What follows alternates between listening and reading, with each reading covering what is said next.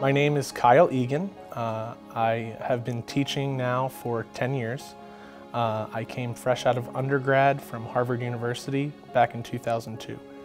I've been teaching math for the last 7 of those 10 years, and before that I was a middle school Latin teacher. The task at the end of the day is learning, is making sure students understand the material. Whether they learn it by hearing, by seeing, or by doing really is up to the student and the teacher to decide.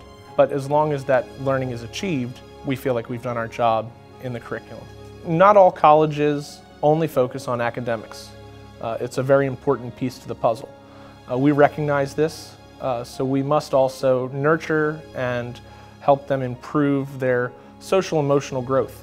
We offer activities such as sports, clubs, and community service, and these are truly American components of education that may be distinct to us. What we're truly building is a student that is just going to jump off the page for a college transcript. They are going to also be a whole person, not just a whole student.